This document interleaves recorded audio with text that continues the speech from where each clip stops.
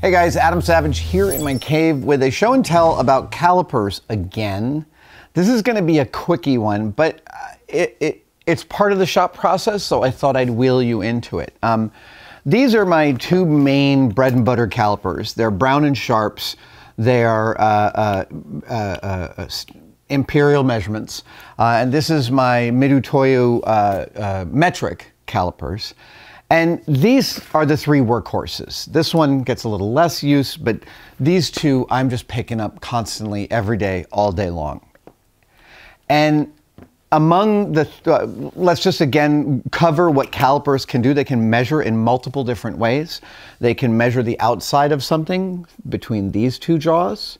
And they're highly ground and sharpened. It can measure the inside of things with these two jaws. It can measure the depth of things with this end piece right here. And yeah, I know, some of you are already yelling at the screen because I see your comments in the caliper videos. The step, it can also measure a step. Oh, right, so sorry. Using these two pieces right here, the difference between these can be measured, and it's like a depth meter, but it'll allow you to measure a step really nice and square. I'm sorry I forgot talking about the step last time. Everyone can be happy now that I've talked about it. These bread and butter calipers I also use in a fast and loose way when I'm doing layout on aluminum. And you've seen me do this countless times on the channel, but I'll have a critical measurement. Let's say it's 400 thousandths, and I'll dial it into there. There's 400 thousandths. And I will want to make a mark that is exactly 400 thousandths from the edge, and I will just use one jaw as a guide and the other as a scribe. Machinists the world over do this. However, recently, upon gazing lovingly upon my calipers, I had to admit that they're a little worn out.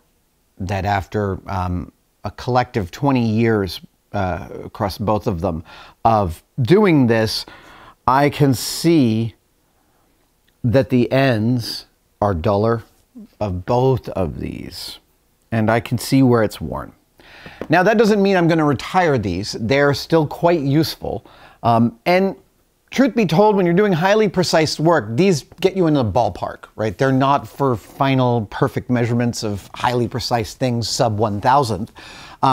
They get you in the ballpark. So these are going to stay in rotation. I'll probably have one live at each machine, but this video is about the fact that I've decided for the first time in, I think, 20 years to buy a brand new pair of dial calipers. And I have gone with Starrett, I think. And I have bought a beautiful set of 6-inch Starrett dial calipers. I'm going to peel off with some Mr. Tweezerman tweezers. Oh yeah. It's funny. I know that there are things in here that I've spent a lot of dough on. You know, I just did a show and tell of a acetone dispenser that was 60 bucks. But it took a lot for me to pull the trigger and spend the 135 bucks on a brand new pair of dial calipers. But it speaks to an interesting part of shop practice, which is that over time that you get good with the tools that you have, you often end up with A string and B string tools. You end up with the B string send me out on location coach tools of like, I don't really mind if this gets dropped by a production assistant kind of tools. And then you have your like, everyone stand back, I'm going to pull out the good stuff kind of tools. And that's where this is going to live for right now. I am not going to have this sitting upright on the first order retrievability cart. It's going to stay labeled in my nice special machine tools cart for the nice layout. Yeah, that's it. Like I said, it was going to be a quick one, but I didn't want to pull this out and put it into rotation without letting you know about this practice, right? Of slowly upgrading your tools over time.